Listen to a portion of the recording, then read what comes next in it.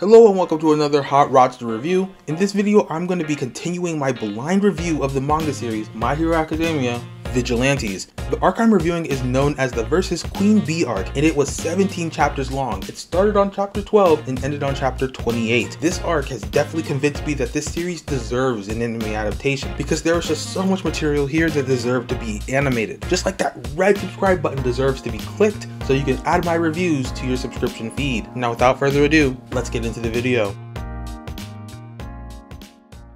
This arc was amazing all around, and it was definitely my favorite of the three I've read so far. I got introduced to a bunch of new characters, one of those characters being Makoto, who Koichi refers to as Senpai. She was an easily likable character as she just had a really fun personality. I also thought that her quirk was very unique and perfect for the type of investigative reporting that she does. She expanded on the concept of vigilantism by explaining how some vigilantes became heroes and gave further insight as to how the current system came to be. I like diving into lore like this because it adds to the world building in a really fun and relevant way. It was especially humorous when Koichi and Makoto senpai went out and polled the popularity of the Naruhara vigilantes, and they found that many people viewed the Crawler as a pervert since he was always so low on the ground. It was good comedy, but it also symbolized the fact that people look down and disrespect him because his quirk literally requires for him to be on the ground. Another character who got introduced in this arc was the obnoxious Captain Celebrity. I got a headache every time this character appeared on page. He is everything that a hero shouldn't be, because at the end of the day, he only cares about making himself look good. He is exactly the kind of guy that Stain will take issue with, and I wonder if Stain will eventually come back and kill him. If you read the original My Hero Academia manga, then you know that Captain Celebrity isn't America's top hero. I don't want to say who is because I don't want to spoil the main series, but the point I'm making here is that Captain Celebrity isn't mentioned despite him being America's top hero in this series. This leads me to believe that he will die sometime before the main series starts. The real question is, how will he die? Will he be a victim of the hero killer Stain? Or will he have a redemption arc in which he sacrifices his life to save others? I honestly don't know, but one thing I do know for sure is that his death is inevitable.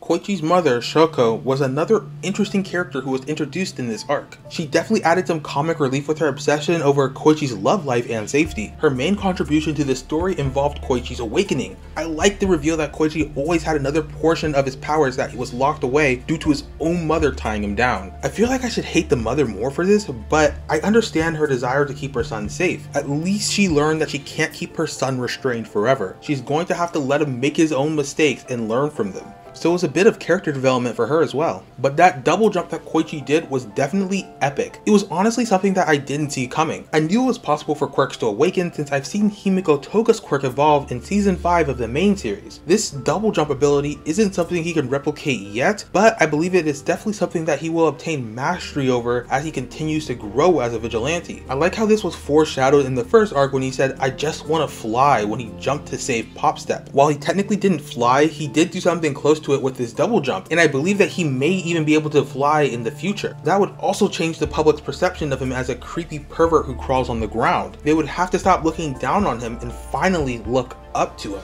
Okay, it's main event time. This arc is called the Versus Queen Bee arc, and I haven't even really talked about the bee user yet. That is because that is the last thing I wanted to talk about. So with that being said, let's talk about the concert real quick and then hop into the Queen Bee discussion. The concert portion of this arc was honestly kind of boring. I get that it was a huge thing for Popstep, but concerts and music just don't translate well in this type of medium. I am definitely confident that if this series got an anime adaptation, I would be more excited by this concert. The Class 1A concert was great in the anime, but it felt a little boring like this one in the manga. You just need to hear the music and see the show to get the vibes, and unfortunately the manga can't do that. However, during that concert, something very interesting did happen. There was a battle between Knuckleduster and the bee user. Not only was this battle amazing, but it gave me more insight as to who Knuckleduster was as a character. Learning that he had a wife in the hospital who was probably dead now was just heartbreaking. I feel like I'm seeing this man from a whole different perspective, especially since I now know that his daughter was being possessed by a bee user. That probably pushed him into becoming a vigilante in the first place, who was hell-bent on finding users of Trigger. This also provided some context as to why he was so obsessed about seeing a bee in that area that one time. but this fight demonstrated just how ruthless Knuckleduster could be in a fight. We technically saw some of that in his fight with Stendhal, but this was a whole new level as it was his own daughter's body. I mean, he literally stopped her heart and then restarted it when he needed to. In the last review, I said that if this series can keep delivering on brutal action like the Stendhal fight, then it would definitely keep me invested. Well, this series has definitely delivered with this arc. It did such a good job that I am already convinced that this needs to be animated.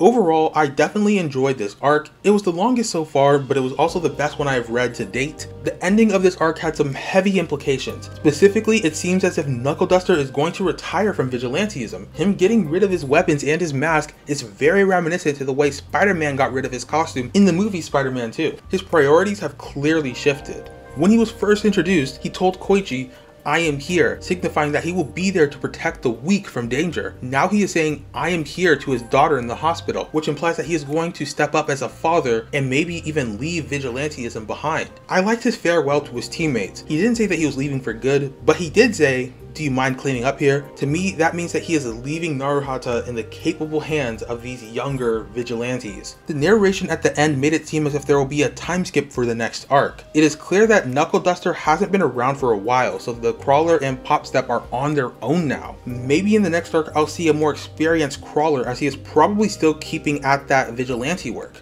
I guess the only way to find out is to keep on reading. If you like this video, consider watching another one. I talk about a variety of different topics on this channel, mostly My Hero Academia right now, so I hope to see you there. This has been the Hot Rodster. I'll see you in the next one. Peace out.